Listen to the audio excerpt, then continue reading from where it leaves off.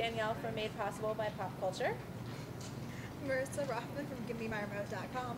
And this is our second podcast. If you were with us for the first one, you saw that we talked about our favorite fall shows that are new. But we also wanted to take some time to talk about the most anticipated returning shows. So, I mean, for me, one of them is Chuck, because I kind of got into it later in the game. I wasn't really all caught up as the seasons went on. But I thought the ending of season 4 would have made such a great series finale. And I'm glad that it wasn't, because I'm glad it's coming back. But to me, that makes the return that much more exciting. Because it's like, well, where do you go? You know, I mean, you have a brand new intersect. You have these characters that, or at least for Chuck himself, started off as a guy that was just a normal guy, given this gift or curse. But now he's this billionaire, basically, that nobody can even imagine being in his shoes. And where do they go? And what kind of new adversaries do they take on? And I'm just super excited about it. Like, I don't know. I know it's not till October, but I think that's probably one of the top 2 of the ones that are returning that I want to get in there and like dive in and see where they're going. I'm actually really excited to see Chuck too, because I watched parts of the first season and I was off and on for a little bit, and I'm back fully on board. Happened for a while, but it just, they've gone through so many of their season finales or so many of their episodes thinking this could be it. This might be the final episode. And obviously the 4th season finale was an example of that. So now that they know for sure it's coming, what are they going to bring to the table? Exactly. I mean, I feel like the pressure might be on them more than, it's not like the kind of scale as to Lost where they've got to wrap up 5,000 mysteries, but at the same time, you don't want to have the fans say, well, the series finale was great, but I liked the season 4 finale better. I like the season 2 finale better, or whatever year they deemed the most appropriate. So I feel like it adds an entirely new and kind of unusual level of pressure for them. And I still, I mean, I said this when we were talking about season finales, and I still hold to it. You know, Scrubs at the end of what they thought was their series finale, Zach Braff's character kind of did this little flash into the future thing about what his life could be or what it would be or whatever. And hello, the intersect flashes. I would love to get to see that at the very end. Like, yeah, the story is ending. We're not going to get to explore where they go, but I want to see Chuck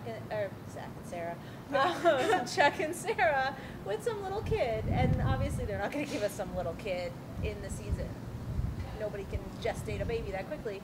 But let them flash into the future. You never know if their time jumps in the middle of the season. Oh, true. I don't think they would do that. I don't think they should do that. No. But I want that like little montagey moment. I like that. I know a lot of people think that that's kind of a cop-out to just wrap it up so quickly in like a 30-second, minute and a half combination of images, but I like it. Well, I was going to say, actually, set it to some good music, and I'm a sucker. I was just thinking of what happens to be another Josh Schwartz show, The OC. I was thinking of that finale montage where that was so beautiful. You got to see where these characters were going in their lives, and you know there were still some unanswered questions because you don't know whether Ryan and Taylor were together or not, which was fine for me because I didn't need to know one way or the other. But there are a lot of things that you kind of saw in a short amount of time with some good music, and you got closure on these characters that you loved.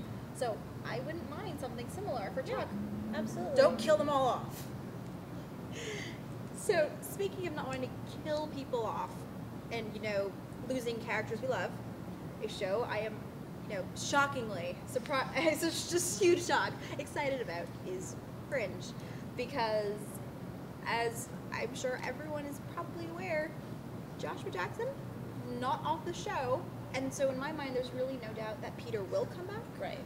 But for me, I have no idea as to how he's going to come back.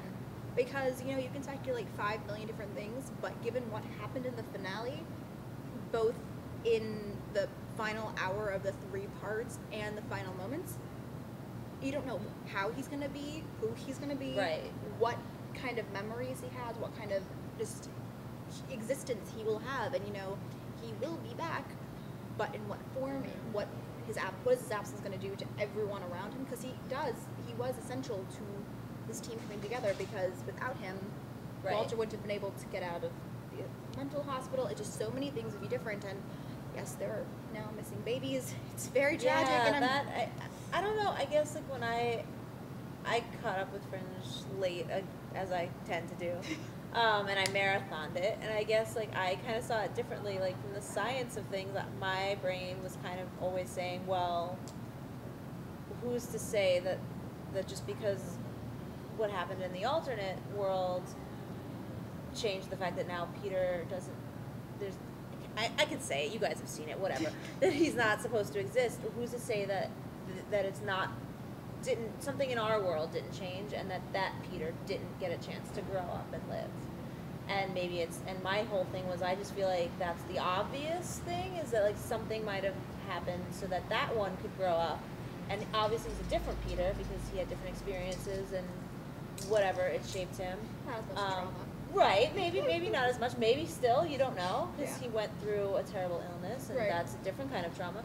But I almost feel like that's too easy of an answer for a show like this. And so I'm definitely looking forward to it as well, but I feel like I need to go back and, like, catch up again on at least the last few of the end of season 3 before we get into 4, just to, like, okay, I definitely see these clear points here, and it's gonna make total sense where they go. Really, that's the worst homework ever, having to rewatch Fringe. I know, it's terrible. Terrible job. We have a Watch tough TV job. all day. I know. Stare at Joshua Jackson again, so unprofessional. But I don't know. It's gonna be a theme. I don't know if you've seen the promos.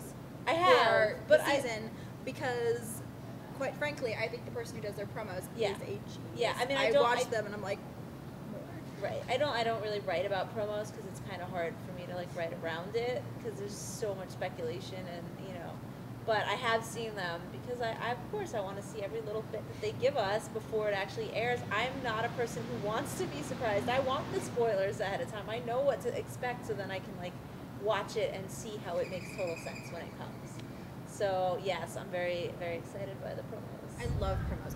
I get ridiculously excited about them. Sometimes I make eeps or Nice. weird noises. Okay. Confessional time here. Sure, why not? But, you know, they have had a lot of Office promos, which is understandable because obviously There's a lot of changes. There's a lot of changes. We don't know who the new boss is. We know obviously James Spader is Yes. on with the series. But, you know, similar, just in the same vein, I don't think I've seen one SVU promo for the new season, and they That's have true, and they have just as huge many changes. both on the production side Yeah. and with the casting side, and I don't think I've seen anything for that. Right, When yeah. we've seen a couple photos of them doing the behind the scenes of the new opening credits, but I almost wonder, like, a show like that is, yes, they're going through some changes, but it's been on for so long, it's so Right. well established, it almost doesn't matter. Those fans are going to be back. No, but it's up against CSI for the first time ever. Yes. And that'll be an That's interesting change because CSI has been They on have a lot of the almost same as fans. many years, and it's a lot of the same That's true. fans. So, I mean, obviously, I understand in that sense. I mean, I don't think I've seen Parks and Recreation either. No, I can't. Off the top of my head, I don't remember. But I mean, I I feel like- I really do feel like it's the networks are more focusing on the new shows, and I get that. Like, you want to launch something, and people haven't seen anything from those shows. You know, if you're not us and you don't get review copies of things, all you're going by are those promos, and so they have to not only show you what's in the show, but then do those, like, NBC's been doing those stylized ones now where they're talking directly to the Yeah. camera. So and I understand that. I don't know. I get so excited that I want my shows back on my TV. Reruns are not enough. Yeah. But hopefully you'll get promos, and in less than a month, the Yeah. shows Well, are yeah. back. I was gonna say the shows will be back soon enough, and then I'm sure we'll see episode promos for all the new episodes. And I'll take this back, and I'll be inundated with so much that I'm like, stop. It's too much. Just stop. You're like, too much TV. Because I don't know how you do it without a TVR. Some of us. That's a discussion for the next one, I guess. Exactly. You can all yell at me about that. No yelling. No yelling. No yelling. No yelling. But if there's a show that you're excited to see return, you can tweet us, and maybe we'll talk about it in the next podcast, because we are planning some more of these, assuming you guys like them and want us to stick around. So at Danielle TBD, At Marisa Roffman. it's right there on the screen. We're fancy.